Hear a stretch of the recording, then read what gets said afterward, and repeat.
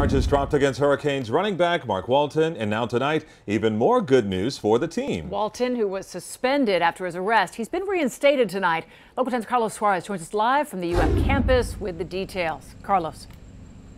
Lori and Calvin, Canes fans are incredibly happy to have Walton back on the team, and while the criminal case against him is now over with, it is poised to give way to a civil complaint against the Miami Police Department.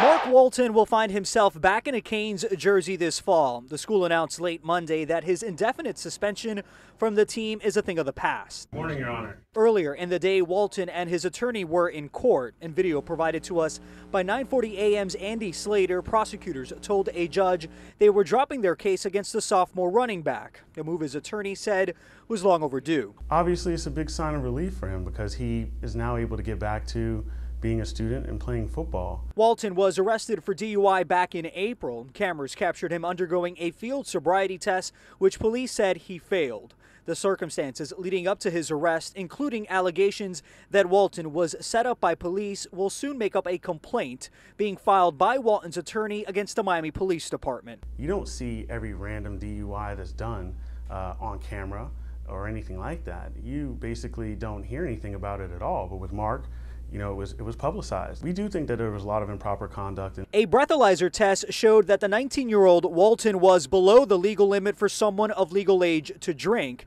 but he was above the limit for someone under the age of 21. The facts and circumstances just aren't there. The state attorney agreed and said a lack of evidence kept them from moving forward with the case. And in response, UM said, quote, following today's decision by the state attorney's office to drop all charges against Mark Walton, and after addressing the matter with Mark, he has been reinstated to the football program. And Walton's attorney says he plans to file that complaint with Internal Affairs. Now, prosecutors also dropped a charge of driving on a suspended license after Walton agreed to pay a fine.